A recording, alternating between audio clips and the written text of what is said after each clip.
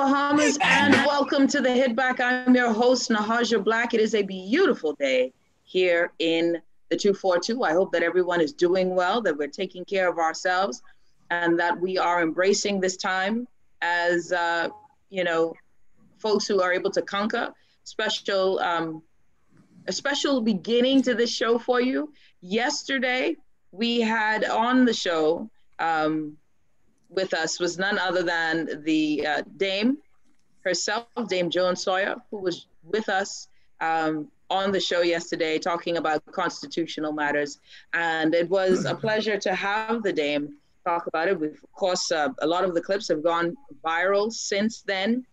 I know that they'll be in certain news papers and whatnot, but yesterday, out of that conversation with former Chief Justice, Supreme Court Justice Dame Joan Sawyer, was the statement that was made that the Supreme Court is closed for business. And I got a wonderful call from our senior editor who told me that there was someone who would like to set the record straight. And the person who wished to set the record straight was none other than our very own Chief Justice himself, Chief Justice Moree. And I'm very happy that he's here with us. And so we're going to start off the show with the accurate statements that need to be made post the show yesterday with Dame Joan Sawyer, in particular with regard to the closure of the Supreme Court. Chief Justice, how are you today? Thanks for being on the show. Good afternoon, Mrs. Black. Thank you very much.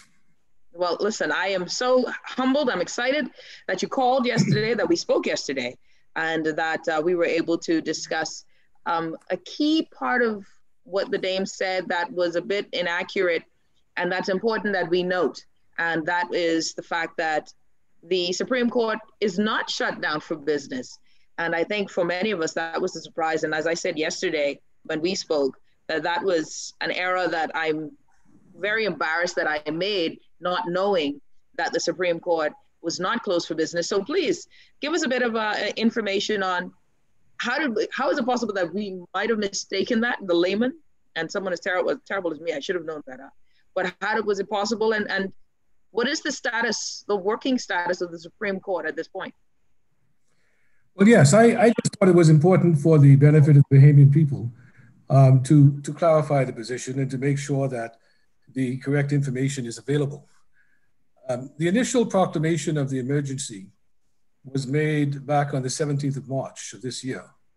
And I can state quite categorically that the Supreme Court and the Magistrates Court have never been closed across the board during this period of time. So that's really the first point. I repeat for emphasis that the courts cannot simply close the door, lock it, and go home. There are essential services that the court must continue to offer, even during a period of emergency. And we have a constitutional function that we must perform, and we must continue to provide public access to justice. And that is what we have done throughout the period since the 17th of March up to the current date. Where the confusion may have occurred is that our courts, like courts throughout the region and indeed throughout the world, have had to curtail some of its operations and scale back some of its hearings during the pandemic period because of the public health issues. And so we have gone through periods since the 17th of March up to the current date where certain activities have been curtailed, certain hearings have been suspended for periods of time.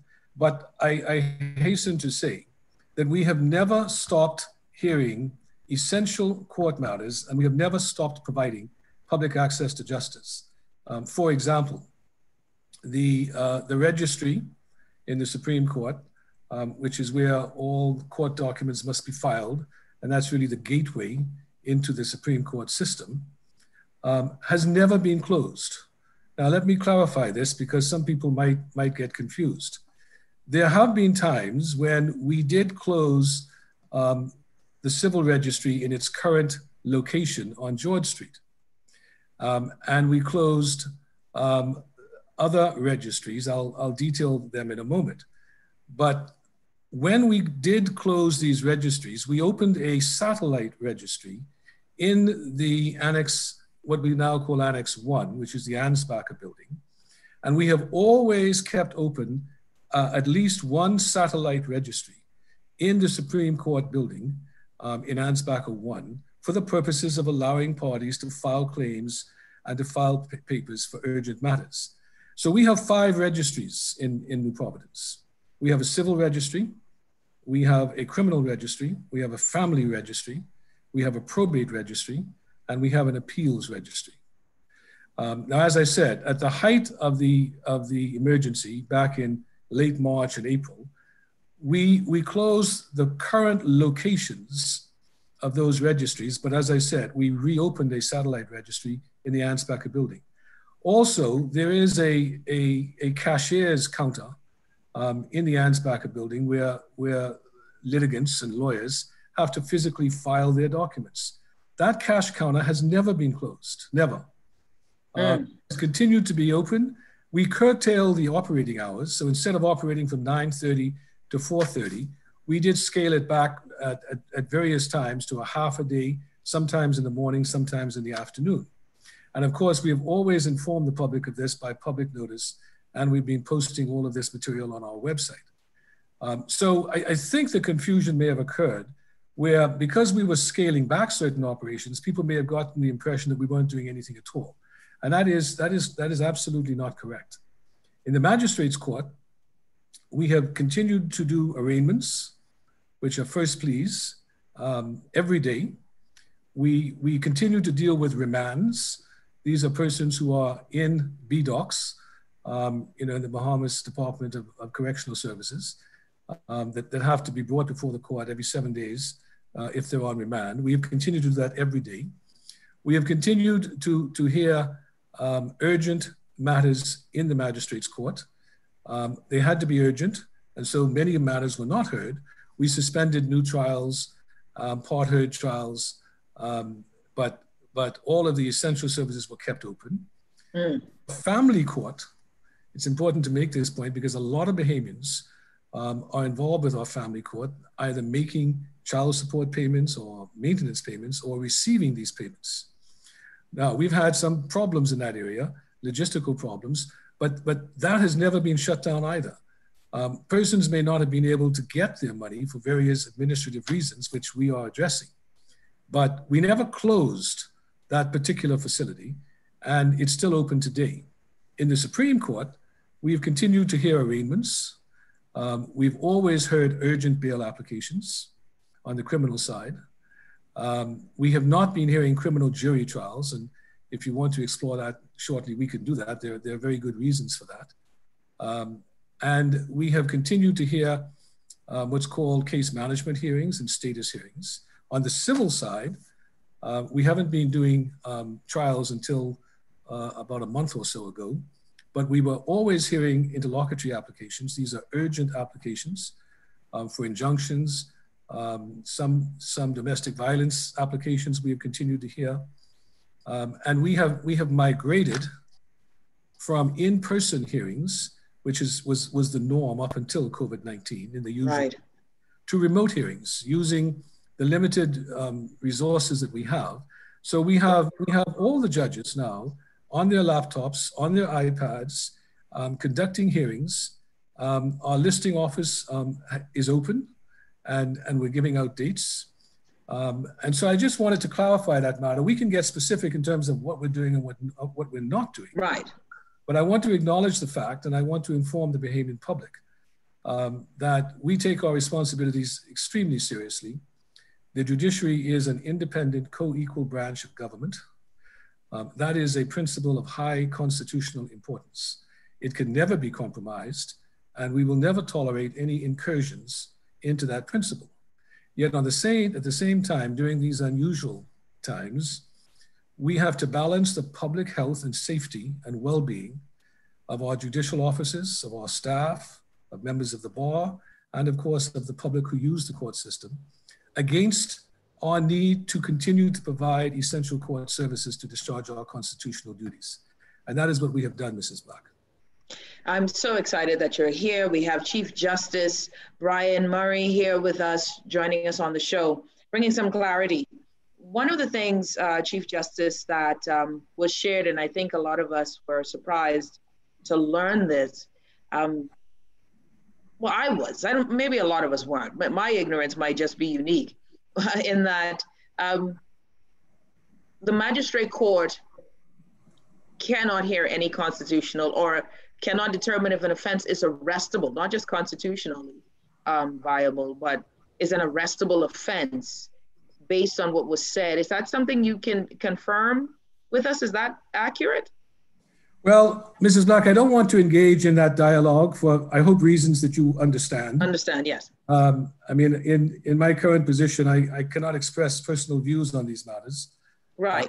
All I can say is this, and I think this may be the important takeaway. Mm-hmm.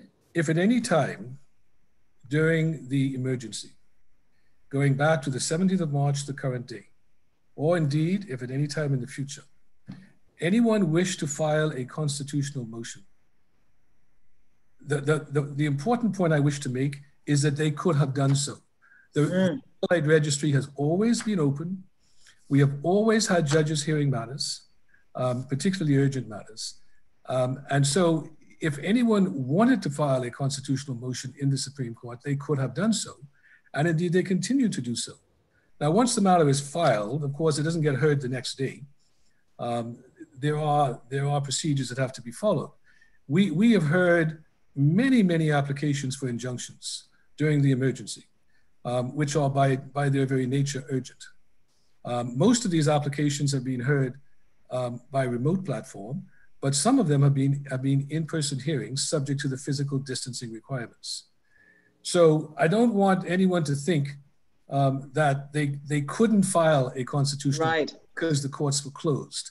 I mean, that most respectfully to all concerned, that is not the case. Mm-hmm. And it's very important to note, right? It's very important to know that, so that the argument is presented that we can still go ahead if there are any challenges with anything that is going on. Legally, the judicial system is still here working on behalf of the Bahamian citizenry. And I go ahead. No, I was just going to say absolutely. Now, I do want to make the point because I don't want to be called out for this.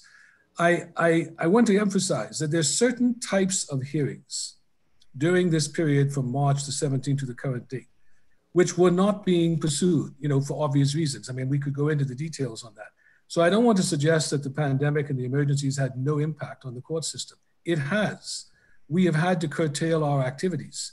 We've had to streamline our staff during these lockdown periods, to just essential workers, working on a roster system in order to protect the health and well-being of our staff and the members of the public. So I want to acknowledge that has occurred. The simple point I wish to make, Mrs. Black, is that all the essential urgent services that require for persons to address constitutional infractions or claims that their rights are being breached, those services have always been available. Now, as I said, in the magistrate's court, there was a period of time, several months, where we were not hearing new civil claims, right? For reasons, again, that I could explain if we had the time. We were actually just about to resume hearing civil matters when the new lockdown was announced. And so as soon as this lockdown is lifted, we will be laying out for the public the procedures for starting new claims in the family court. Excellent. And in the civil court. But constitutional matters are always urgent by their nature. And they could have been filed, they can be filed, and if they are filed, they will be dealt with in the appropriate manner by the judiciary. And I, if I may, I do want to acknowledge, because it's only right that I do this. The judicial officers, magistrates, and judges have been working very hard during this period of time. It would be a mistake to think that we were all home, just waiting for the emergency to be lifted. That is not the case at all. I could, if I had the time and anyone was interested, I could give you the statistics. We have heard scores and scores of applications. I would love to hear the statistics. Feel free. No, I don't. I was going to say I don't have them. Okay. They could easily be obtained. Mm-hmm. We've been hearing remote applications. Just for instance, yesterday, I was in a remote hearing with 5 or 6 lawyers from 10 a.m. until about 2:45. And we had, that was a judicial review case, which again is by its nature an urgent matter. And we had the hearing, and we got through our business, and the matter is going to be completed sometime next week. So the magistrates, the staff and the supervisors in the magistrates court have been on the job. The Supreme Court judges have been available. Just because they may not be sitting in their office does not mean that they're not working from home.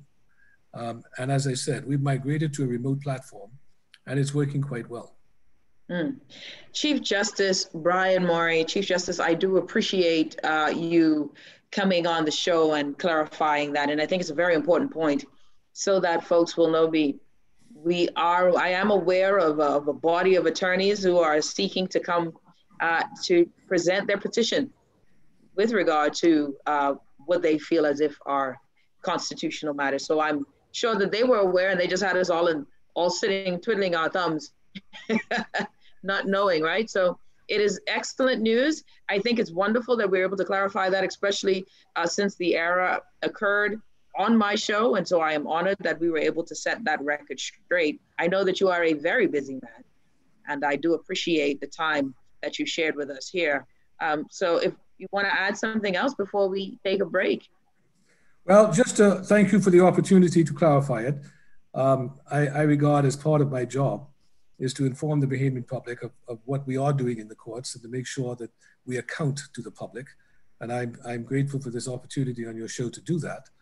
And the last point I would make is that I would encourage any member of the public, and certainly all lawyers, to monitor the website for the judiciary.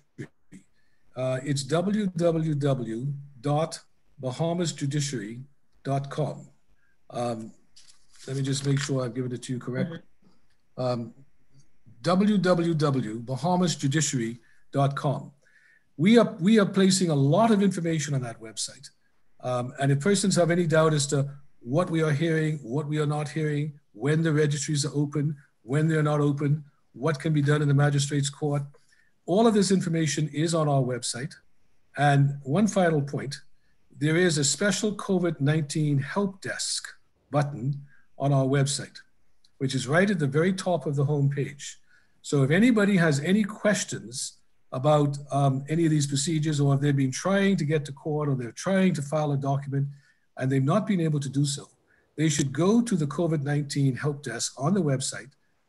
It's very easy, very user-friendly. Click on the button and they can just send a short note, type it as to what their problem is, and all they need to do is press submit. And then that message is directed to the office of the registrar, and that help desk is cleared out every day. Right? Every 24 hours, that help desk site is cleared. So if you write, you will get a response, and we try to provide this as a public service, so we can address any issues which any member of the public may have. You know, there was a question that came to mind just now, Chief Justice, and the question that came to mind is a question that, or statement that people have a lot of, and it's a matter of if there's a feeling as if the justice system is not functioning well, we hear about the backlog of cases. We hear about where people feel as if you don't have wealth, you don't have that type of money, you're going to suffer longer, that the representation is within the judicial system services those who have. And I think that's across the board and anywhere in the world. People feel as if you can get better representation with the more money you pay, which makes sense. But do you feel as if the confidence that the Bahamian people sitting in your chair and looking now from the inside out, but once being on the outside looking in, do you think the Bahamian people should have confidence in our judicial system, that it is strong and healthy? Fundamentally, I think the answer to that is yes. Now, public confidence in the administration of justice is absolutely critical to our democracy. And that is why, as Chief Justice, I'm so concerned about addressing issues of public confidence. And when there are issues in the public domain, it is my duty and my job to address them. And as I said a moment ago, I'm very serious when I say that we are accountable to the Bahamian people. And I fully recognize that. And I feel the weight of that every day in my job.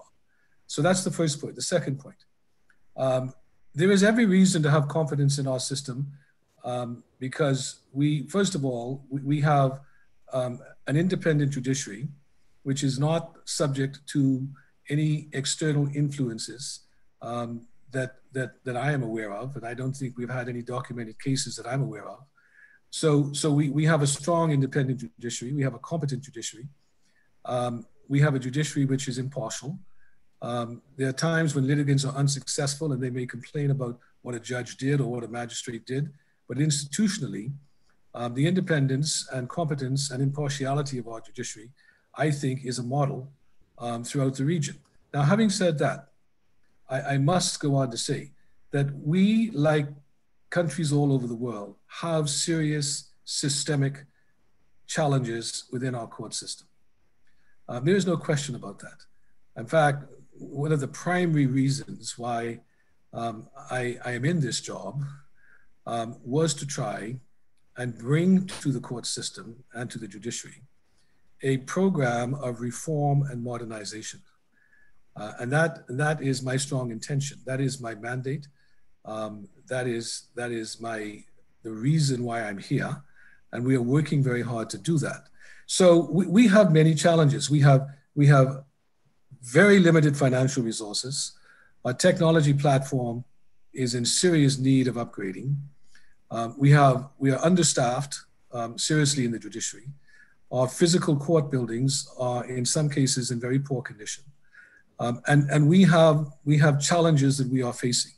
And so I acknowledge that. I think around the world, judiciaries and court systems have these perennial problems. We do have backlogs, which again is a problem that every court system seems to have, and it's gone on, for scores of decades. We're not taking it lightly. I am trying to reduce the disposition cycle for cases throughout the court system.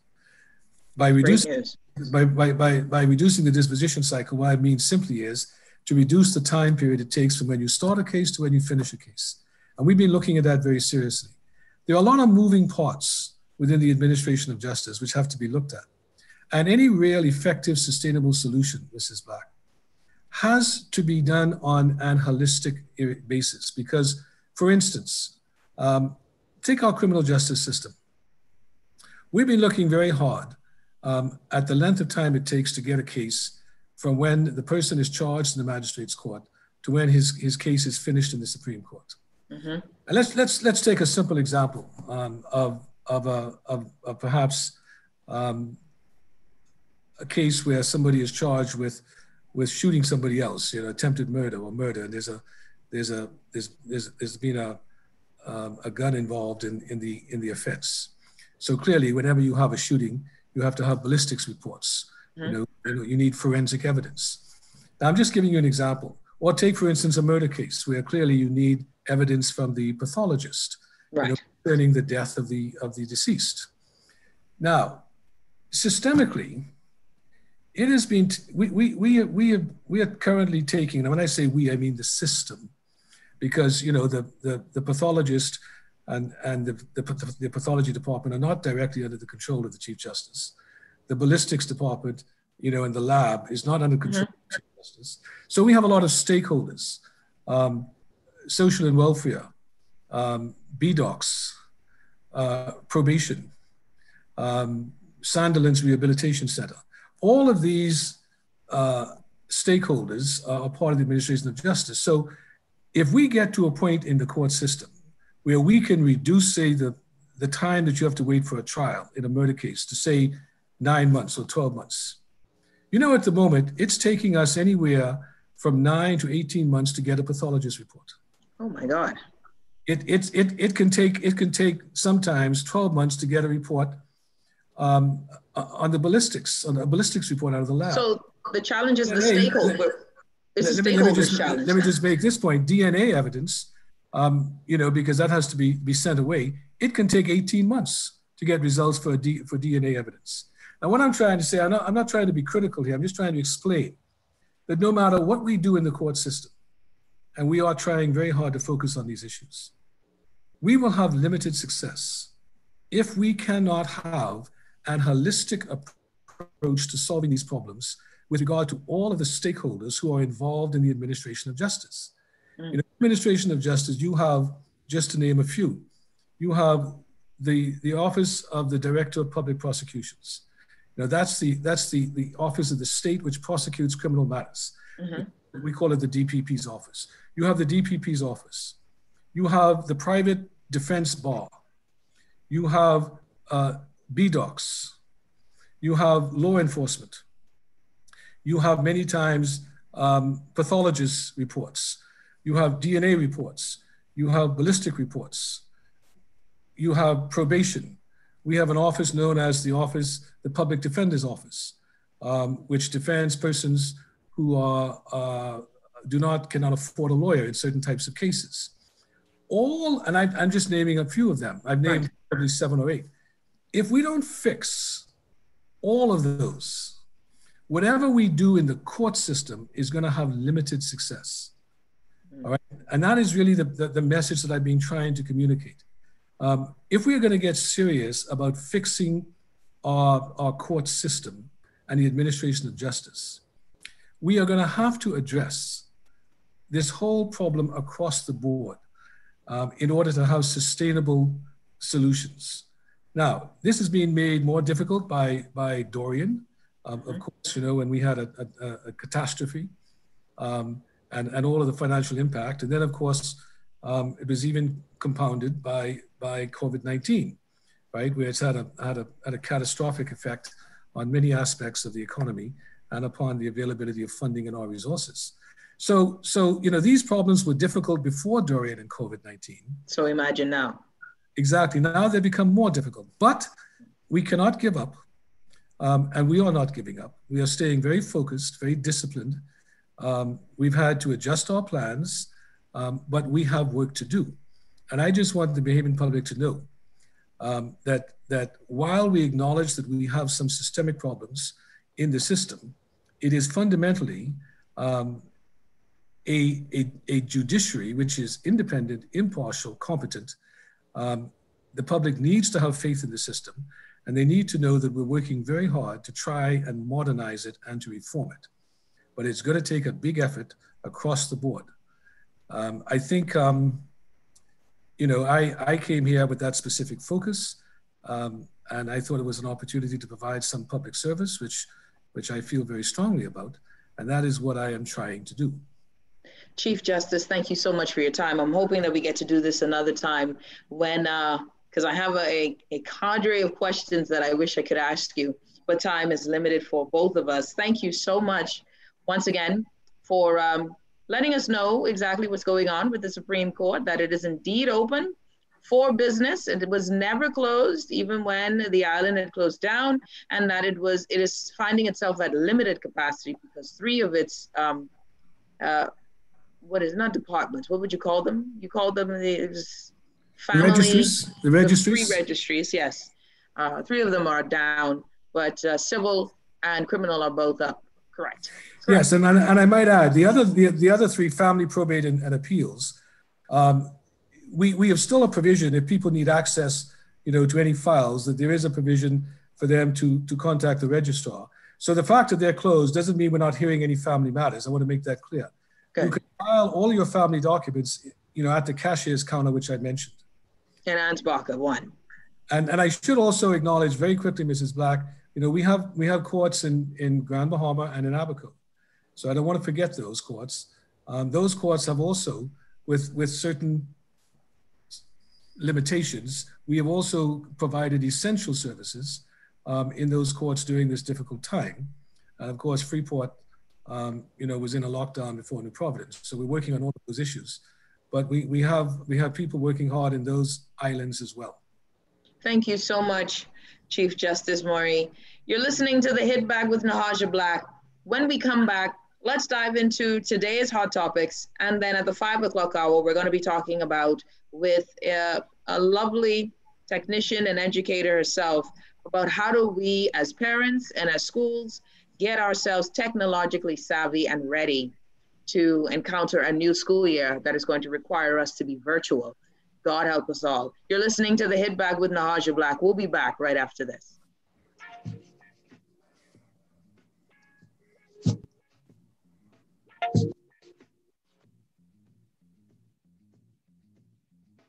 The Water and Sewage Corporation advises the public, its customers, and the residents of Washington Street from Robinson Road to Corder Avenue that the corporation will commence improvement works on Thursday, August 6, 2020, for a period of 6 weeks. During this period, there may be interruption in the water supply, road closure, and detour around the work areas. Motorists are asked to avoid the area where possible between the hours of 9 a.m. and 2 p.m. daily.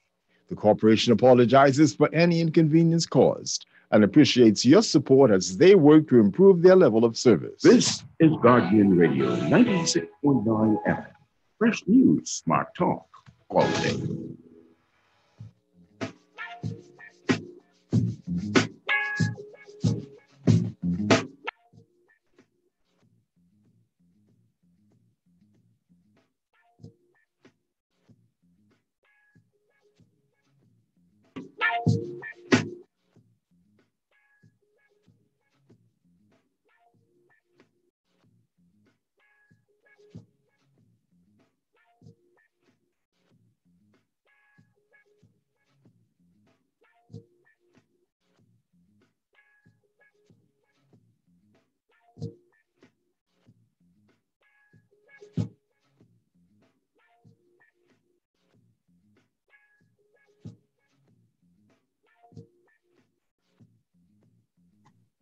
And we're back. You're listening to The Hit Back with Nahaja Black right here on Guardian 96.9 FM. You can also follow us live on YouTube. That's what we're doing right now. Aren't we high tech? So you can follow us live on YouTube. You can type in Nahaja Black. You will see us streaming live there as we are in the pandemic, you know. I mean, hey, what else you got to do? Sit and get ready to be entertained, you know. Great bit of information there. I was happy to hear that the Chief Justice of the Supreme Court is still functioning. It's still working. That was my error yesterday. I think the Dame was unaware of it herself, of course. But we now know that the Supreme Court is open and that anyone with claim, in particular, the Dame, I know for a fact that there are attorneys at present working on their petition. And with regard to the constitutional challenges that the Prime Minister, the competent authority, is presented with all of these lockdowns. Dame yesterday said we must be under house arrest. I was surprised. I don't know why I'm surprised. Whenever the Dame is on, it's just one of those things where you end up in the news, yeah? You end up in the news because the Dame has so much fire, she's so much to say.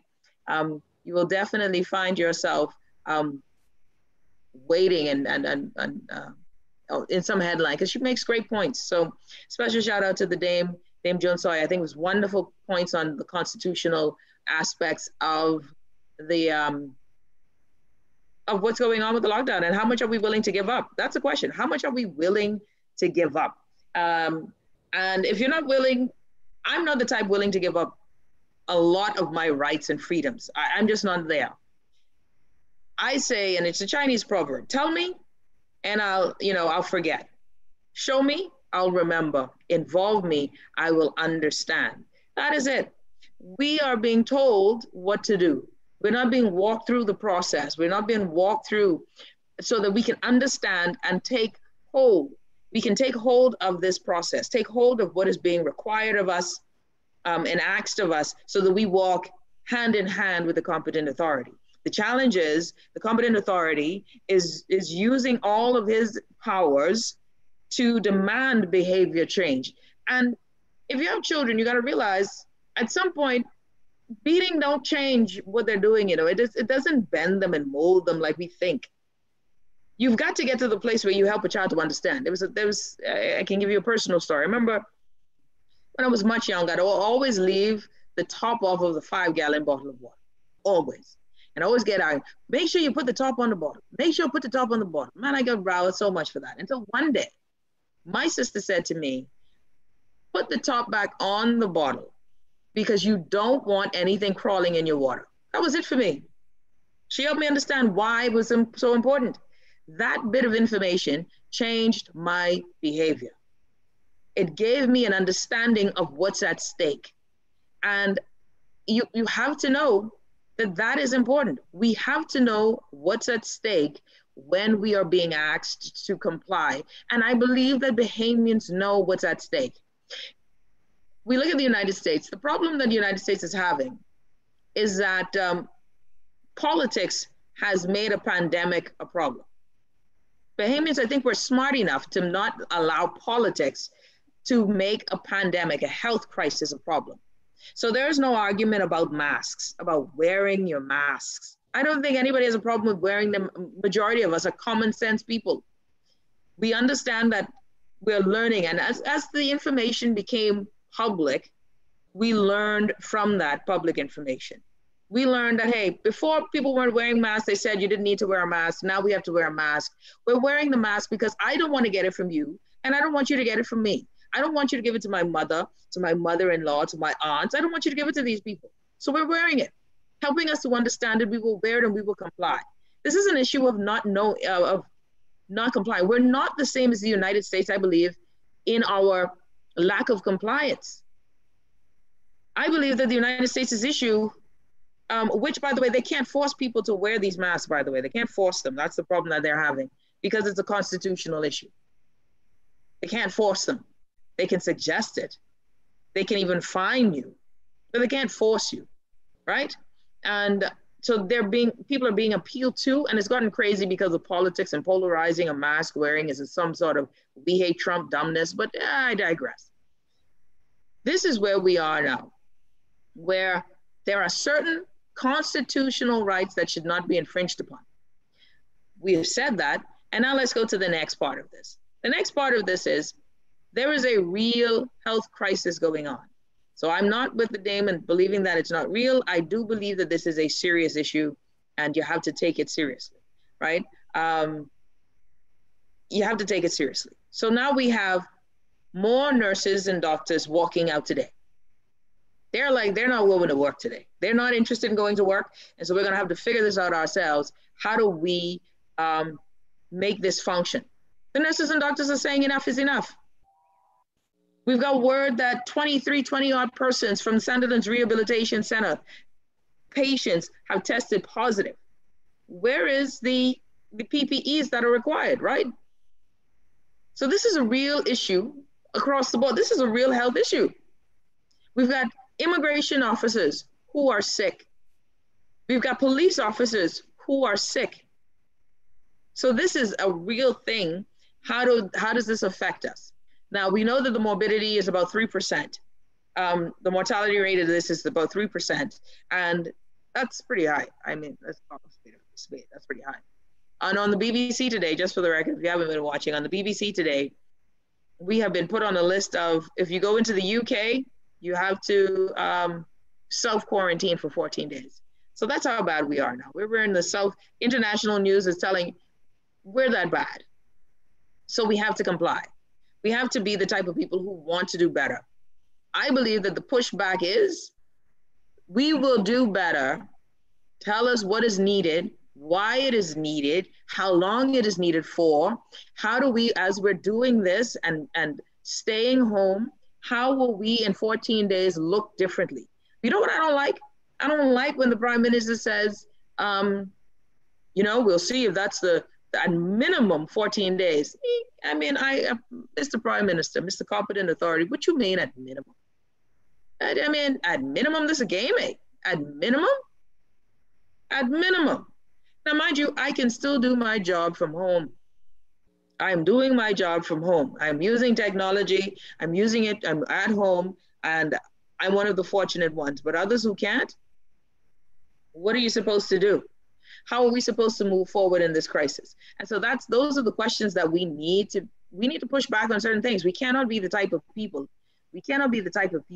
who are so easy to give up your rights. I was telling you all this from the beginning, that we seem to feel like a police state when you have the police officers yucking people off of buses in the middle of the day. As if where are we living? I have problems with this. I have big problems with certain types of behavior. That's just who I am. I'm not going to sit here and make it seem as if it's easy for me to give up rights. We do it at the beginning. We did it at the beginning because we all were in a position of little knowledge. We were at a position where we were trusting administration to be good arbiters of our rights, not to infringe on them, and looking out for our greater good. During these past 6 months, we are left with, not 6 months, because it really started in March for us, but these past few months, we are left with more questions than answers. During these past few months, we've seen an inordinate amount of favoritism, right? Some people get stuff and allowed to do things while others don't. This administration has tripped over its own feet. And so this is, I mean, hey, this is where we are. Now, we have, and you know, I mentioned it yesterday, we got school that's opening up. And that's a whole other level of concern for parents, right? Concern for citizenry. What are we going to be doing? How are we going to embrace this and move forward with it? And that's a big deal to me too. And I think the next level is how, with so many people now out of work, how is the public school system going to handle what I believe will be a new influx of students? How is the public school system handling that? We're talking about a virtual platform. Can the virtual platform handle all of the users? Because you're talking about from 500, 1,700 users now to thousands of users. How is the platform going to be able to handle that? How are parents supposed to be able to, when you don't have a job, you're talking about a tablet, you know, man, this is next level concerns, y'all. And some schools are still requiring students to wear their uniforms. And if that is the case, you still got to pay for your uniforms to go to start out the matter when school starts. And without having any idea of what the plan is, every time there's a lockdown, every time there's a curfew, every time a business is told to close because someone got sick, rather than people are going to get sick, unfortunately, we're going to have to keep with the mitigation protocols. We're going to have to change our behaviors as a nation. But business, when someone gets sick, you adjust. We have to stop. I agree with the Dame on this. We cannot run away or hide from this virus. I made note yesterday with the measles. When people stopped taking the measles vaccine in the United States, they saw an increase in something that they felt was eradicated, which was measles. And the herd immunity was now depleting, and it could cause a problem because people die from measles, right? Children dying from measles is a problem. What that showed to me was the disease or the virus didn't go anywhere. It's been there. It stays in the atmosphere. It's still in the atmosphere.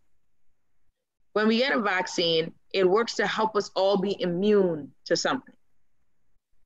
But is this a virus? Is this the coronavirus part of the flu or influenza? A subset of. Is that something that we can cure? I've had multiple people tell me, you can't cure a flu or a cold. So we're just going to get immune to it. So we got to figure out how to live with it. And COVID-19, y'all, is changing the way we live. COVID-19 is shutting us down. COVID-19 is bringing us to poverty. Poverty. People, 108,000 people, the Prime Minister said, is now eating from the food bank. We're feeding 108,000 people. We're a country of 400,000 folks, give or take. That's a quarter of the population. We weren't able to take a census because of Dorian, because people were moving about. Now, God help us, when you look at the fact that we have COVID-19, people can't go door to door. So what is the real number? What is the real number for folks who are unemployed in the country? We know how many doing unemployment checks, benefits. But what is it across the board? People who can't get NIB because their employer didn't pay. So we are looking at a total breakdown of our economic system, a total breakdown of our society. And we must now retool, reshift. And without any form of leadership or plan that can tell us how to retool and reshift, these lockdowns cause more frustration. They're causing frustration. And I don't know, I think the second wave is Definitely, we know the second wave was worse than the first. Bad decisions by the government and the people has led us to where we are today. But I guarantee you, would we have ran? Would we have shut everything down if we still ended up with 60 people positive in New Providence? With 70 people positive in Grand Bahama? We've got to figure out at some point that we can't keep shutting it down. We have to find a way to restructure, retool, rebuild, find a way. I mean, there are great ideas that have been put forth. I believe that the Economic Recovery Committee has some good ideas. We'll see what happens. But I'll tell you this, if we can now get each island to be COVID free, from the least populated to the most, from everyone that's a small island, Acklands, Inagua, Ragged Island. Can we go there, test these people? If everyone is COVID free, you deem that island COVID free. Wouldn't Ragged Island benefit from some tourists right now? Wouldn't Acklands benefit? Far-flung islands that ain't got nobody but got beautiful beaches. Wouldn't they get a revitalization? Wouldn't those people now have a better stake on their island where they say, you know what? Let me build a little 2-bedroom hut and see what's going on. Someone says, during the second lockdown, do you think the government is using this time to come up with new ideas so when we open, the third lockdown wouldn't be necessary? Well, that's what they're saying. That's what they're saying.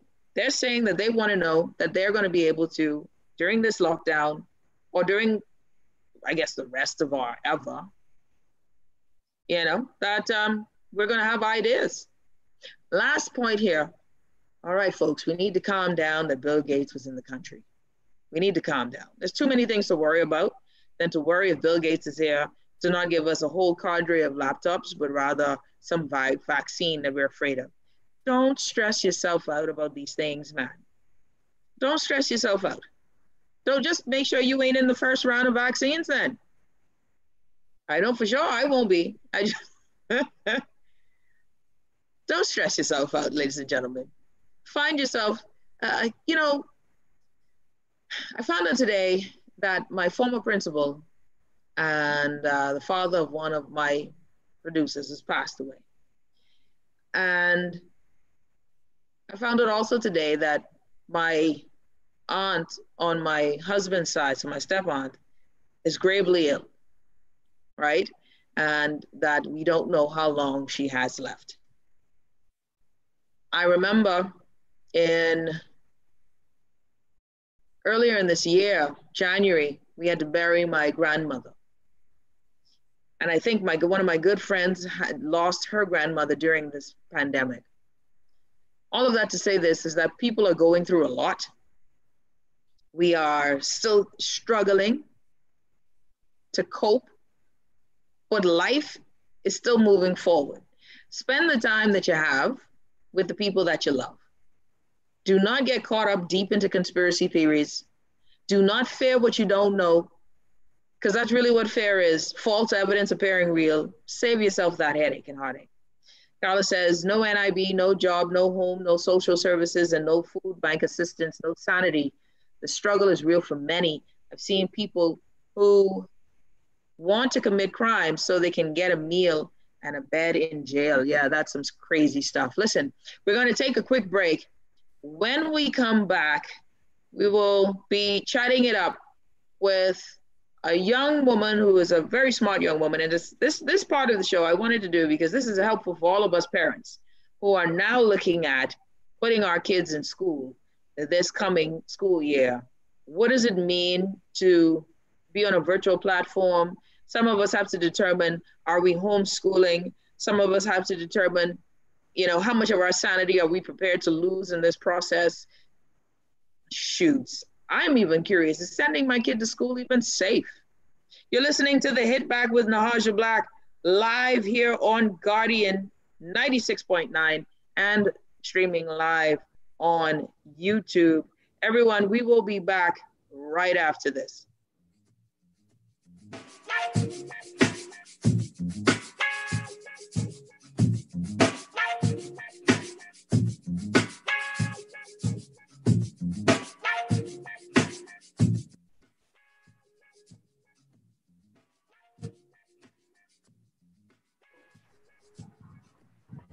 This is Guardian Radio 96.9 FM. Fresh news, smart talk, all day.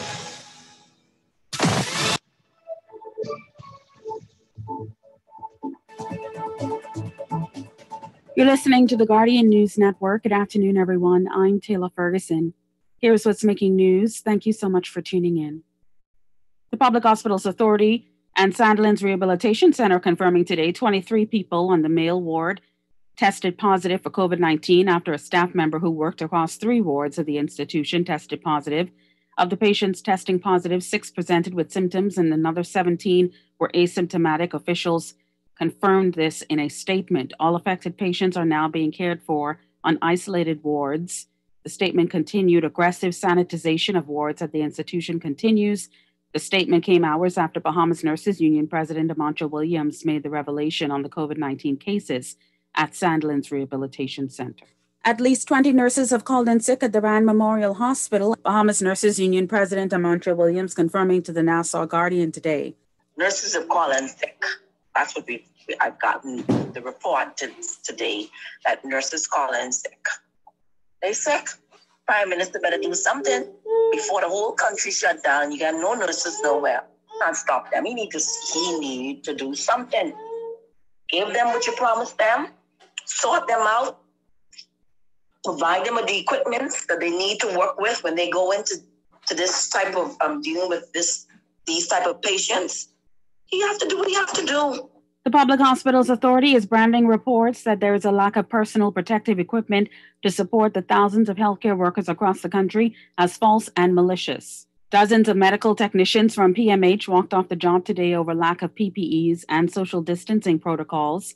Bahamas Public Services Union Executive Vice President O'Neill Thurston said they were ongoing concerns. In a statement today, the Public Hospitals Authority said it continues to restock elevated quantities of PPEs to equip persons across the entire healthcare system, inclusive of hospitals and clinics in New Providence and the Family Islands, and at no time was this resource under threat.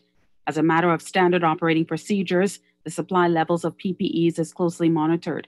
The authority said it finds it regrettable that some would seek to generate false reporting, which can only be designed to engender panic amongst members of the public. That's what's making news. I'm Taylor Ferguson. AP News is coming up next. Tired of banks forcing you to use technology to bank the way they want you to? Your convenience is important. So no matter what your banking needs, Commonwealth Bank's friendly staff are always available in branch for that personal one-on-one service. But when you choose technology, our online and mobile banking app offers you state-of-the-art functionality. The choice is yours. Commonwealth Bank. Bank the way you want.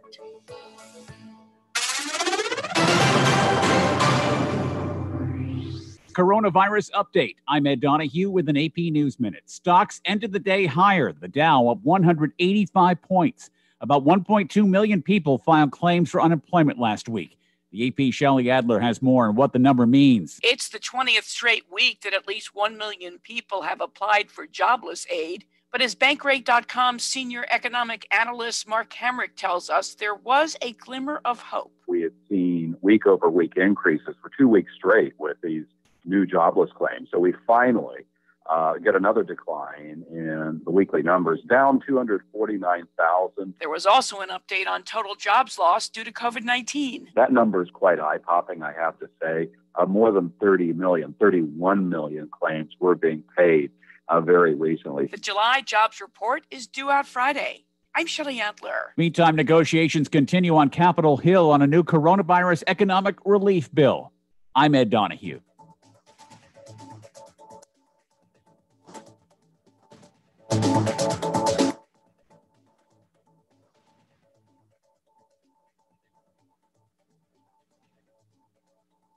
This is Guardian Radio 96.9 FM.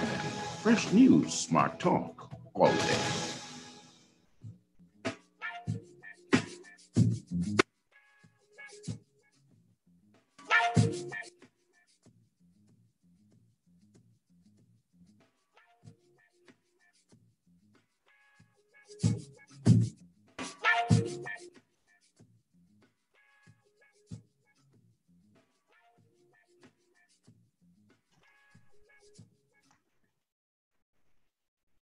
And we're back. You're listening to the Hit Back with Nahaja Black. It's good to have everybody on air, listening to us, watching, etc.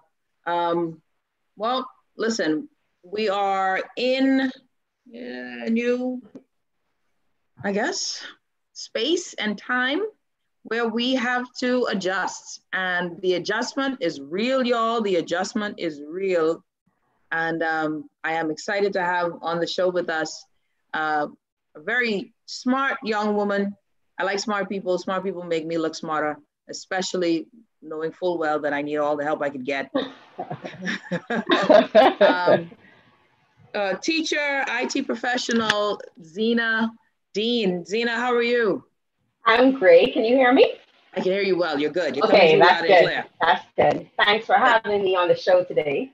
Listen, it's a pleasure to have you. All right, Zena. So this is where we are today, right? Where we are today is that we are getting set for a September where most schools are opening in September 14th. The Minister of Education has stated, listen, everybody's going to school. Education is pivotal, it's vital. And I could not agree more, right? Mm-hmm. I think all of us agree that education is huge. We need it to be, we need it to be a part of our everyday existence. Our children need to go to school. But this year will be unlike any other, right? And considering that our kids have not been in school since March, for God's sake, I'm seeing way too much of my kids. They've been at school. They've been out of school since March. Yes. And I think everybody had a sample of what this virtual learning would be like, what it's like to learn remotely. I'm telling you, I'm not a huge fan. And schools have struggled. Schools struggled. And it showed us just how antiquated we are when it comes to technology. Some schools were better off. Those are the high-flying, expensive schools, the ones that tend to be out west and that one out east, right? Yes, I know. Maybe the one on Blair, on Village Road might have been okay. I don't know. But and they're a little steep too, but they ain't like that one all the way out east and those two all the way out west, I'll tell you that. But it has been different. And what you present to, what you and I have been chatting about is how technology today, and technology in particular in education, why is it so important and how do we shift? And so my first question to you, Zena, being someone who has helped to create an education platform locally on how we can, disseminate and create a space for people to learn. How far are we from an adaptive educational system, an adaptive IT educational platform? That would be proper. Okay, you asked a good question. I just want to thank you again for inviting me on the show. So happy to be here. I didn't have anywhere to go. I had to stay in the house. So let's do this. So it's perfect. I think the Bahamas is making some strides, but I still feel that we have a long ways to go. And why I say that, just based on my experience, because I've been to various institutions. I've been to the international school. I wouldn't call any names, but everybody knows what I mean. I've been to the international schools. I've been to the private schools. I've been in public school for a little bit. So I've had the opportunity to see a lot of things in action.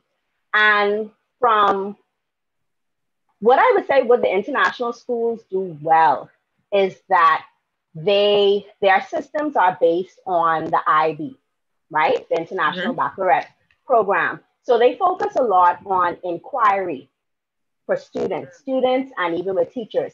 Inquiry, collaboration.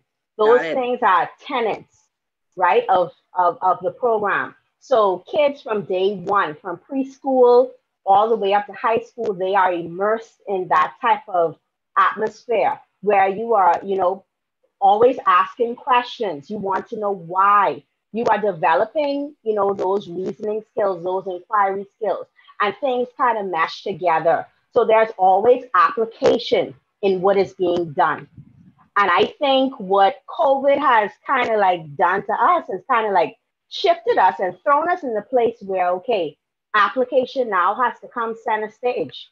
right?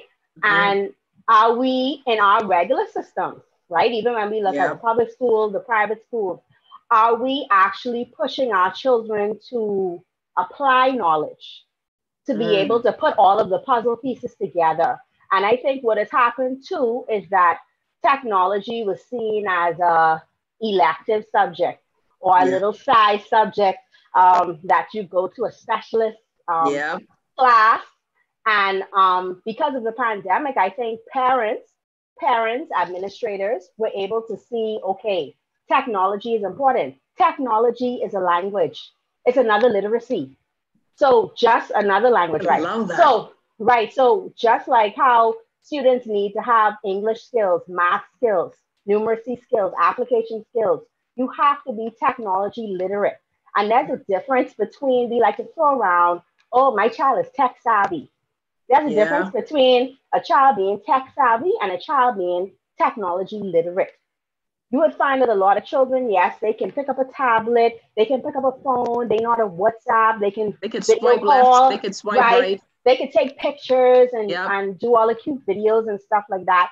But you still find that there's a need. Children need to be taught certain technology terms. They need to be taught certain technology skills, because at the end of the day, technology is used in every subject area that you have to be involved in.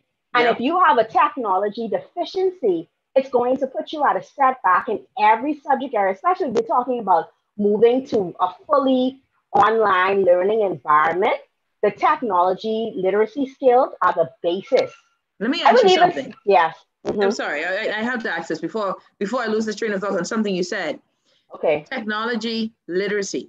We must move from being, because this talk of tech savvy, what you're saying is we're still tech illiterate. Our children are still technologically illiterate, because what we deem as tech savvy as parents is really just the basics of using devices, really, right? Like, what, 2020, well, a child born from 95 and, well, she's, let's say early 80s, we are a part of that technological wave. But then you have some who were born in technology, born into tech, born into the internet, know only about the iPod Touch, not the iPod or the first gen, iPhones. So what does it mean for me? What does it mean that I'm illiterate in technology? Because that's important. And you didn't say illiterate, I did. Yeah, I didn't say I didn't say illiterate. I said it. Deficient sounds more politically correct. It feels that seems more PC. But all I heard was, "Hush, you dumb." You're growing. There are different. Okay, when we look at technology in general, right? There are various skills. When I look at from little ones, from preschool, primary, high school, right? When I'm finished with primary school or elementary school, there are certain skills, there's a certain skill set that I should have. Yes. There are certain categories when we talk about in relation to technology. It's not just the keyboarding, it's not just the video production. Do you know the history of computers? Do you know how to use word processing programs? And not just Microsoft Word now. I'm talking about, can you transfer those skills from Microsoft Word to like a Google Doc? Or if I place you on just a standardized word processing program, do you know how to transfer the skills that you may have learned in one program? You understand what I mean? There's, when we talk about digital citizenship, that is a big issue for us, for schools now. So schools have to pay attention to and devote time to teaching children sound digital citizenship skills. How do I act online? Ooh. How do I act online? How do I search for information properly? My digital footprint, knowing that, okay, whatever I post out there on social media, even if I go to delete it or whatever it is, it still exists in the digital stratosphere. So like these are key things like that children need to know, because you find a lot of parents, and I would even talk about myself. Let me just give a shout out to my husband before I get a row on Please do. YouTube. Hi, babes. And my son Aiden. Okay. So he knows that I shouted him out. All right. So even with me, with with my son, right? I wouldn't call what school he goes to. So I experienced my own baptism by fire with him, whatever, being home and having to deal with all of this work coming in at one time. And then certain skills that I thought he knew how to do, he didn't know how to do. So I had to stop. We had to stop before I got frustrated, right? And we had to go over some things. So I had to go over, okay, scanning a document. All right, scanning a document on your 3-in-1 all-in-one printer versus scanning a document from your phone. These are different skills. So we went through different apps. I showed him what to do. How old is your son? He's 12, right? Wow. So I showed him what to do. He hooked up. I showed him how to connect his Gmail account. So he had his Gmail account on his phone, and he scanned the work, and and he was just sending all. So that, like, it saved me. So I think too with parents as well. I think once parents understand that, okay, what prerequisites does my child need in order for him or her to flourish in the online learning environment? Because I think online learning, just looking at my social media and interacting with parents and whatnot because of the pandemic, and the first time we had to shut down school, some parents have a bitter taste in their mouth regarding online learning, right? That's an understatement, And it's not the fact that online learning is bad, It may have been how the school chose to go about presenting online learning. It may have been also too that there were multiple platforms that the parent and the child had to juggle, and there was no, how could I say it? There was no pre-training for the parent or the child. You're very good with words. I like you. Thank you. So it made things a bit difficult. And then communication. So see, because we have to go into the online stratosphere now, right? See, the face-to-face, when we're in school face-to-face, right? Or when we have to do with education face-to-face, right? We could say a lot of things. We're able to clearly explain ourselves. If we need to correct ourselves right then and there, we can do it. In the online environment, it doesn't allow for all of that. So that's right. Everything has to be laid out clearly. Okay, what platform is my child expected to use? How long are y'all going to be using this platform? What hours can I contact my child's teacher? Yes. So that was another issue. I'll just speak on behalf of teachers. Like, okay, parents, you can't contact us 24 hours a day. Right. At 8 p.m. You can't be messaging me 11 o'clock in the night and expect me to, it's not the hotel. And you know what? That's a great point. I have to ask this question. Yes. I noticed when my kids were when we finally figured out what the platform was, right? Finally figured out what we were using, which ended up being Google Classroom. Okay. It took a long time to get to that point. And by the time we did, the semester was coming to an end. The school year was coming to an end. So you ended up with like 2 weeks of that sort of, that structured learning, right? So that was a whole other level of frustration there. But what I wanted or was trying to figure out during that process, right, was that how much of that when you talk about 3 hours, so the children go to school from 9 to 3, right? I had teachers teaching the kids from like 1 to 3. That can't be the right number. And then you had it from like 10 to 1. And I was okay. Can online learning be that condensed, or do we just miss a lot of content? But okay, let me bring up a few issues of concern. Okay. Number one, we were thrown into the pandemic, right? So a lot of schools, like say for instance, I remember it was like around the time of my birthday, right? So basically schools may have shut down that Friday, and then we had to start the following week.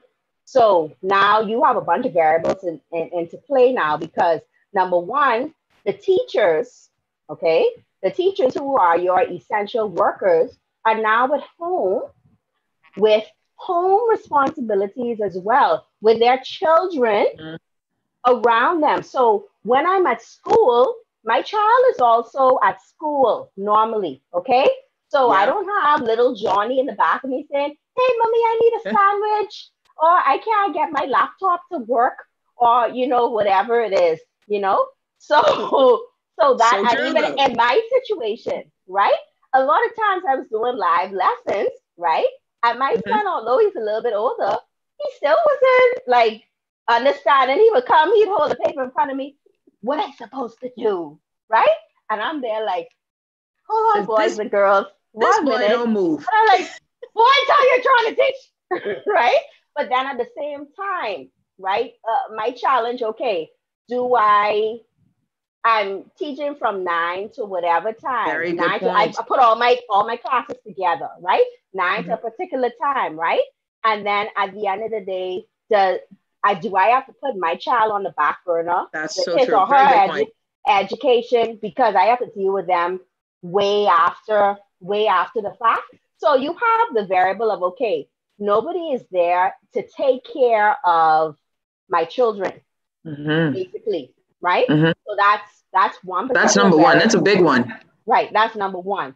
Number two, a lot of schools didn't have a clear platform to say, okay, well, this is going to be our platform for doing video conferencing with the students. All right. Some schools just left it up to the teacher and say, hey, okay, whatever you come up with, you go ahead and you could use that or whatever it is. So you already have a lack of standardization. So I said some schools, now I'm not bashing everybody.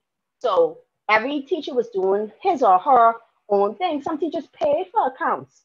And I think parents don't see these things sometimes that happen in the background. There are a lot of things there are a lot of extra fees that teachers take on just to make sure that they're doing their best and they're giving your child the best. Even teachers who are, some of my friends who work for public school, who work for private school, we dig in our all pockets, the time. even on a regular basis. So even in my classroom, I have supplies, I have pencils, I have colored pencils, I have crayons, whatever it is. So you can't come to me with an excuse. Miss Dean, I don't have my supplies today. Go to pencil box. Go get your pencil, go get this, go get that. Right? So you have an inconsistency with, how can I say it? With platforms. Yes. Right? And then I would just say life happened. Nobody expected the pandemic to happen. So we were all trying to, and especially now, like it's a day by day thing. Like you don't know when the prime minister You don't know what is going on. TV, and every time I had a prime minister going to have an address. You get anxiety. Right. Oh my gosh, my stomach starts to bubble. Like, oh gosh, what's going to happen now? So, everybody was trying to like navigate. So it was almost like a trial run, and sad to say, I think our children, I don't want to say suffered, but they were part of the trial run process. They were part of this trial run. They were, and then you have so much, and I think one of the things we talked about a little bit earlier in previous conversation is the fact that in our country, there's not enough digital equity. Yes. Right?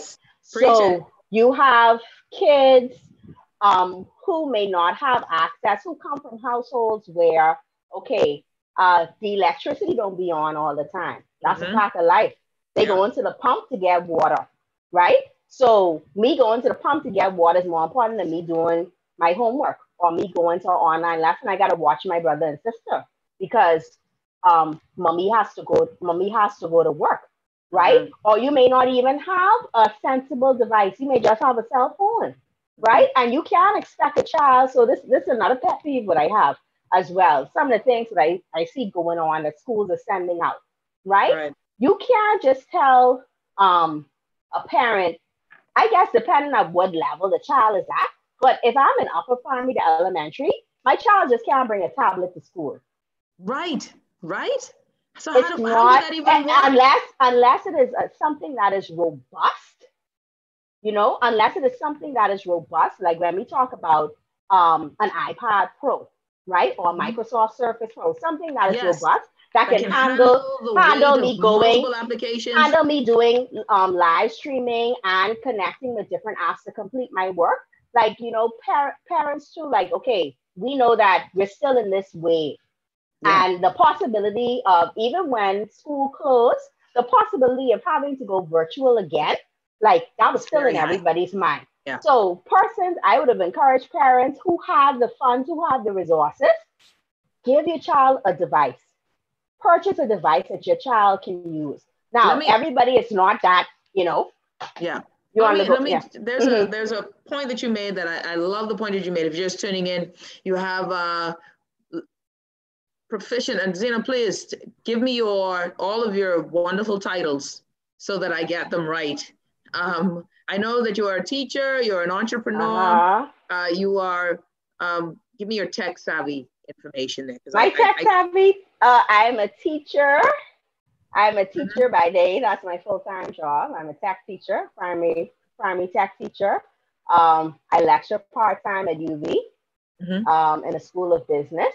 Also, I should say in the CIS department. That's what right? I yeah. I am a NARPOD certified educator. I am on the FETC, which is, I think, one of the third largest educational technology conferences in the US. What is that called again? FETC, Future of Education Technology Conference. So it's a big conference that happens every year. And I've spoken to it a couple of years in a row. And then like last year, they invited me to be a part of the Educator Review Committee. So on that committee, you have the opportunity to evaluate potential presentations for the conference from people who are applying from different parts of the world. So that, just for the record. Beautiful Bahamian woman. Thanks. Just want to show off a little bit. Go ahead, darling. So that's just that's your credentials, Gal. Work it. That's the credentials. Yeah. I wanted that to be said there because we're going to have to dig it. We're going a little deeper even into this conversation of the equity. But you mentioned something about the devices. That is number one on the list, right? Get either a tablet or a laptop, right? And something very important, I think a lot of people don't know because they're not necessarily, what was the phrase you used? Technologically literate, yeah. Literate, They wouldn't understand, because I've seen people say Tab 7. I've owned a Tab 7, and I'm sorry, they're not that great. I mean, they're not bad, but when you try to do multiple things on it, you kind of find out how good it is. And it made me wonder, what are we doing on these tablets? What platforms or softwares that are educational tools that we're actually using? Because is it just so that we can do the Zoom classes? I know that there are robust educational systems that, where things can work all together. I'm curious, do you know what we're using on these tablets or these laptops? Because Tab 7 ain't no iPad or no Surface Pro. I tell you that it ain't. It sounds good. Let me tell you one of the issues we ran into, and I would just speak generally in doing live lessons, right? Because I'm a technology teacher, right? So the first set of lessons that would have happened over the COVID, right? I would have been introducing the children to the platform, that we were using. And in order to kind of like support what their teachers were doing. So it made things a little bit easier. So when you give assignments, the children know where to go, what to do, and whatever, piggybacking off of that, right? Because everybody had different devices. When it came time now to, it moved from me lecturing and we having discussions and all that stuff to you actually doing work online during class time, some students couldn't do it. Because the device was not robust enough and only allowed for video calls, me to be on the app. I couldn't multitask and go over into a document and go over into the learning management system that we were doing. So some kids were at a disadvantage and they couldn't complete the work right then and there. They had to do it after the class time. So that is why it's important for schools going into September. You have to look at, what is the curriculum requiring, right? And because now with COVID, certain things we got to scratch out of the curriculum because it may not be of that, important or certain things in the curriculum. If I give you a video to watch and I give you some online questions or online quiz to answer, bam, we already finished with that topic. So you have to look at the end in mind. What is it? What are the skills that are going to be important for kids to master by the end of the year, right? What type of assignments do we want to be able to give? And now you're moving into a digital stratosphere, okay? It's not anything written on folder sheets. Yeah. Or me bringing the folder to class. Very all right? true. For you to catch something or whatever it is. So my assessing of you has to be done digitally now, okay? And that brings challenges if we don't know what we're doing. But it does bring advantages because kids do not lose their work. Yeah, that's and true. that is one of the main. Kids do not lose their work, and they can build upon whatever it is that they were doing. That's So very good it's a point. constant. Very good point. It's a constant, like, so there could be constant feedback between the teacher and the student on what needs to be adjusted in real time. So that's what technology has allowed us to do. Technology has allowed us to connect in real time with our kids, right? Now I lost my train of thought now because I was talking so much. What we were on? With the device. Yeah. Okay, with the devices. So schools have to now look at, okay, because you have to make time for the technology now, for the technology skills, or else this thing will come crashing down if the kids don't have the skills in place. So those schools that weren't placing a full emphasis on, okay, teaching the children how to use, I wouldn't just say the computer, how to use different devices or whatever it is, right? If you weren't having a focus on that, you're going to be the children are going to be at a disadvantage. The parents are going to be frustrated. So you have to look at ways in which, how are you going to beef this up now with technology support for the students, technology support for the parents, technology support for the teachers and the administrators. All these things we have to look at. We have to look at the end game before we go saying, okay, you need to buy this particular device for your child. Because you need to know what is it that you're going to be requiring of the child. Yes. Because you can't come, I already spent $1,500 on a computer, and you could tell me to say, I need to get some more stuff. I have 4 children in the house. So these are real issues now. I have 4 kids in the house. We already sharing devices. I'm struggling to put them in private school because I want them to have the best education. So like all these things, like schools have to plan ahead. So I think this leads to some parental frustrations when you have parents talking about, oh, I don't know what my school is doing. I don't know what the child's school is doing, and blah, blah, blah, blah, blah, blah. I mean, some things schools could plan for outright, right? But like with the COVID pandemic, we don't know how school, like we can plan all we want, right? We can have the health and safety protocols in place and everything, but not until we get back face to face. That's right. We're gonna really see how those things are going. Those protocols actually work out. So how those things are going to play out. And we want to go back face. A lot of schools really want to go back face to face. But you would look at. Oh, you wanted to talk. Sorry. Yeah. No. I wanted to say let's take a quick break. Okay. When we come back, we'll continue this conversation here with Zena Dean, brilliant technological mind, teacher, IT proficient, teaches this to parents, to teachers and students. And, she is, look, if you need any help with how to prepare yourself technologically wise as well, I am pushing this young woman because she has impressed me tremendously. And I'm kind of disappointed that we just meeting, Zena, kind of disappointed, what is going on here? I thought the Bahamas was small. We'll be back right after this. You're listening to the Hit Back with Nahaja Black. We'll be back right after this.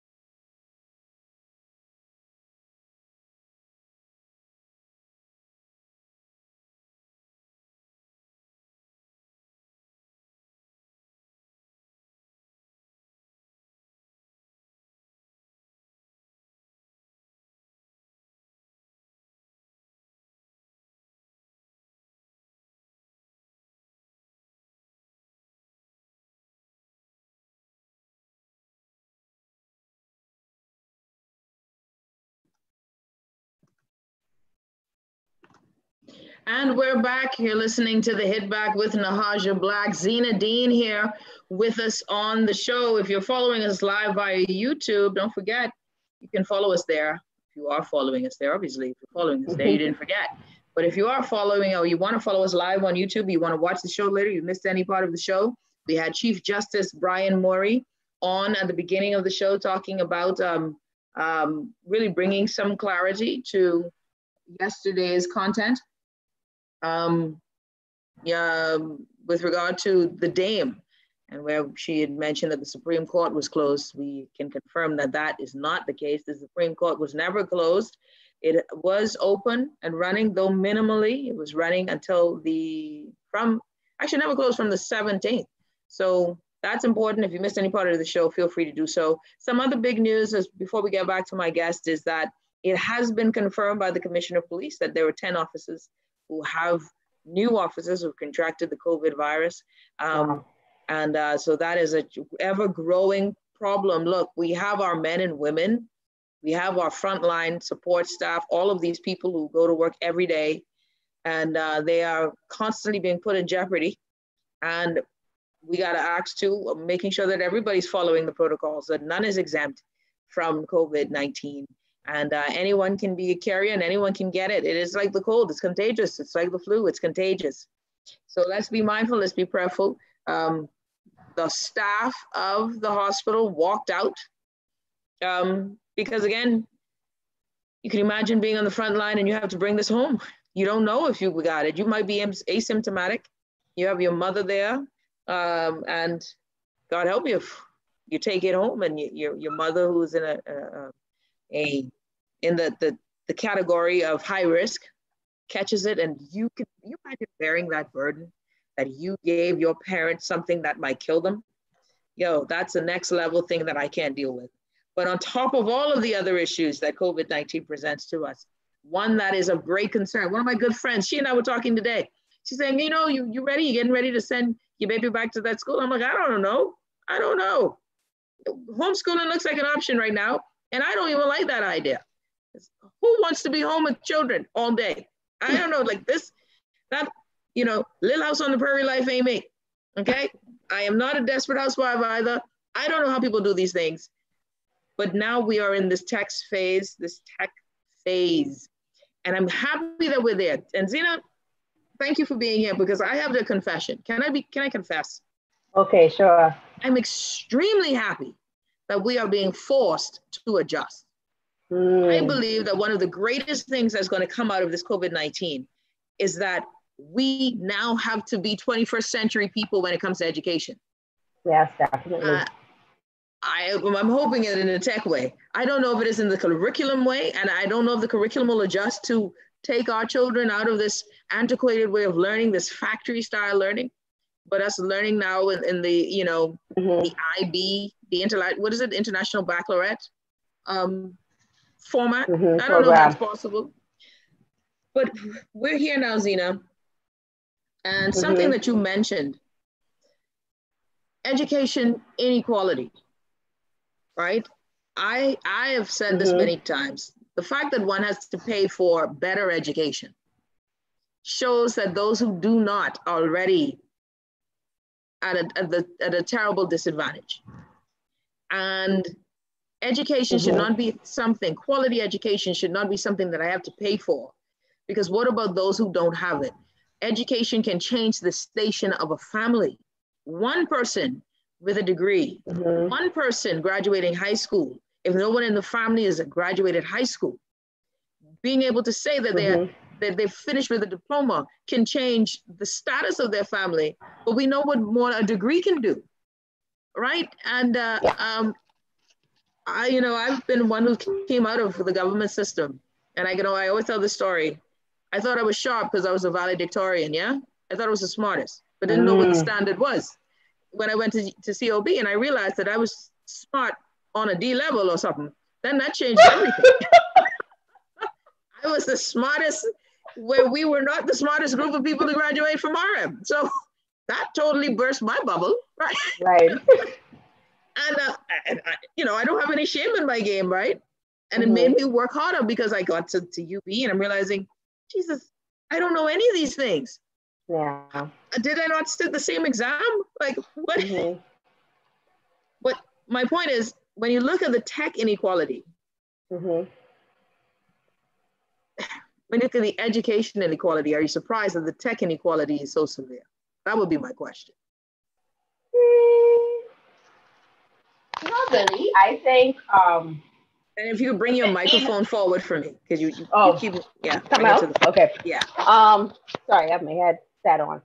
I think what needs to happen, and I think what the pandemic also caused in our country too, is a lot of dialogue. So you would notice now that there are a lot of webinars, on people putting forth their point of view on different things, economic things, health-wise. But I still think that there's a wider discussion to happen in regards to education.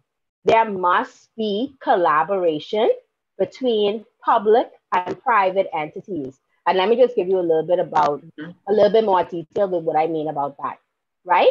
Mm-hmm. In the States, you would find that a lot of schools, even public schools or charter schools, right? Schools could apply for grants from different tech companies or bigger organizations, right? To help them with funding certain things that, the budget just doesn't allow for, right? So in a country so small as ours, right? I think what baffles me is that internet access, especially in our schools, is not super affordable. Yeah. For all of the schools, right? Man. And I feel that is something that could be easily rectified. Because are schools getting charged the corporate bundle rate? Okay, I'll just say, all right. So during this time too, it would have been a perfect time for and not to step on anybody's toes, but just to give suggestions on how people can work together, right? This would have been a perfect time for BTC or what we call it, Alive Now, right? To offer incentive packages. I'm just talking about, I'm going to talk about teachers in general, to those persons, those customers who are teachers, right? For me to fully come over to your net. So if I was a BTC customer, during the pandemic time, I'm going to take off, if you're an educator, I'm going to take off 30% off your internet bill. Yeah, that's 40%, good. 40% off your internet bill, right? Because these big corporations, they contribute to other things, other charitable things. But like when we talk about education in this country, we don't get big any organizations support. Are going to have to be able to step up to the plate. And that's something that government is going to have to partner with, because like in our public schools, we have excellent teachers. Some of my friends are excellent teachers, right? But the resources are lacking. The infrastructure is a big thing, even for private schools as well. So infrastructure, when we're talking about bringing devices to school or children having devices, you know how much money, if I have over 2,000 children going to a school, right? And you want all the children to bring their laptops to school, right? Or even bring their phones. You want them to be watching YouTube videos. You know how much bandwidth that's right. that is going to require. You know how expensive that is. So for schools, the companies that provide internet services to our country, this is one way in which like some agreement needs to be made.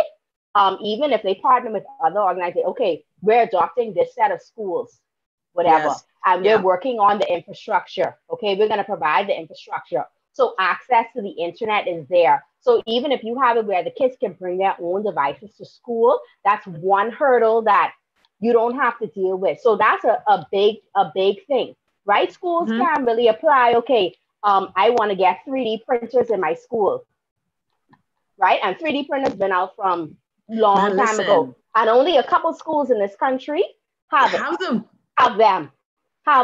right?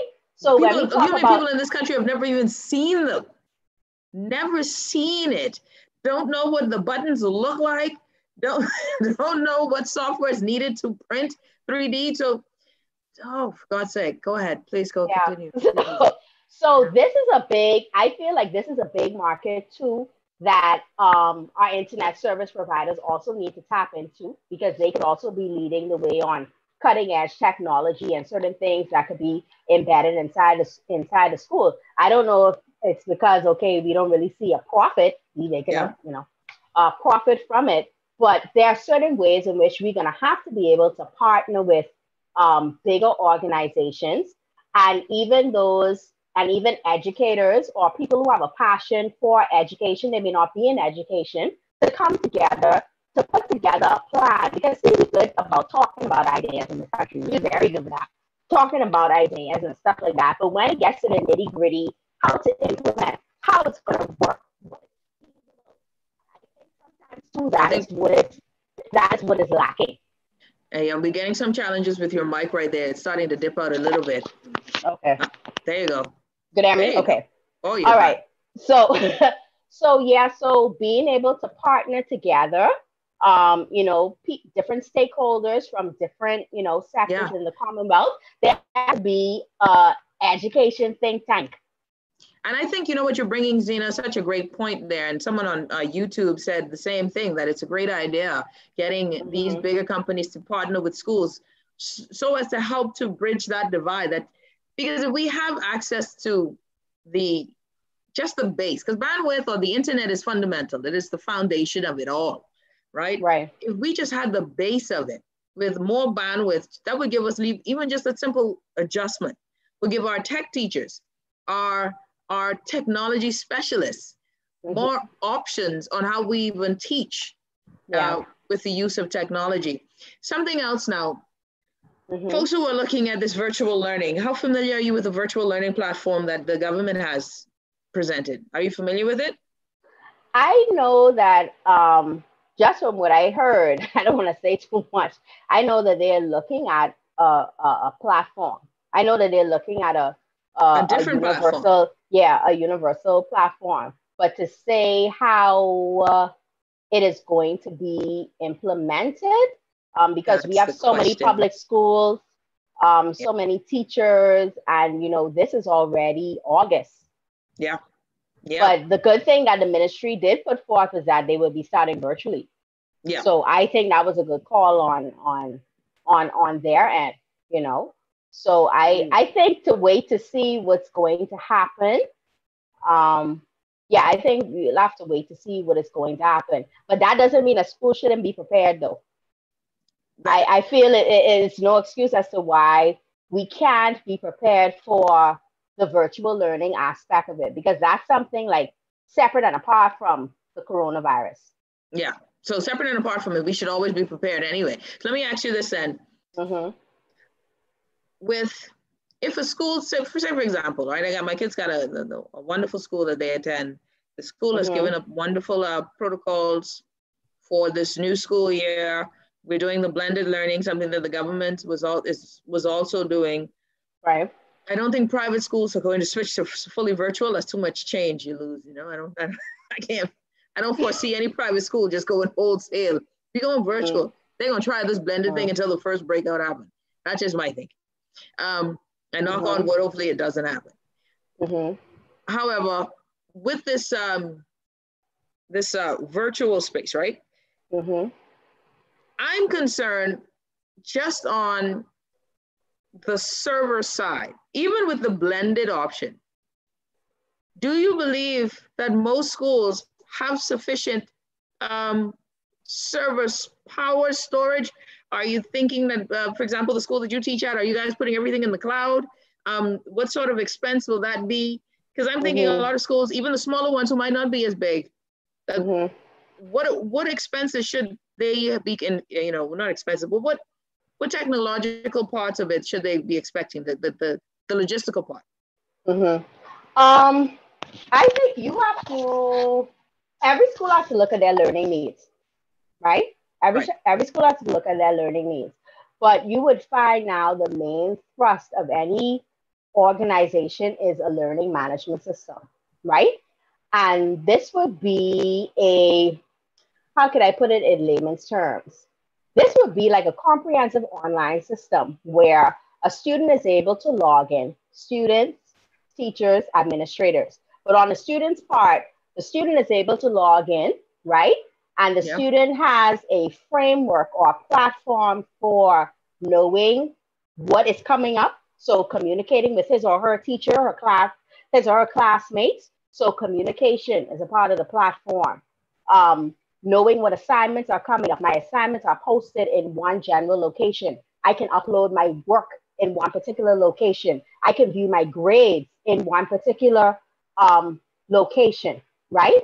And for administrators, I'm able to also get data from my learning management system. I can see how many kids signed in on a particular day. I can keep abreast of what my teachers are doing to make sure that, hey, are they posting assignments like how they're supposed to be posting? Are they interacting? Are they following the digital expectations we may have laid out? So especially when we look at from primary years up to high school, like you cannot go into this new normal without having a centralized learning management system. And I think this was a frustration for a lot of parents because if a school didn't have a, how can I put it, a signature or a standardized learning management system, right? That all the students were on, even if it's for a particular section, right?